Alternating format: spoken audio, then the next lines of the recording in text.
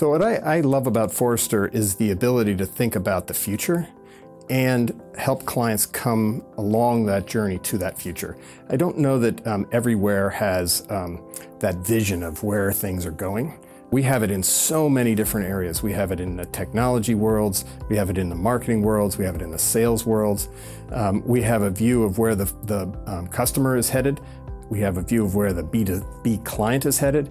We understand what those futures look like from a technology and a people and a process way. And that's very academic. It's very stimulating to think about those things.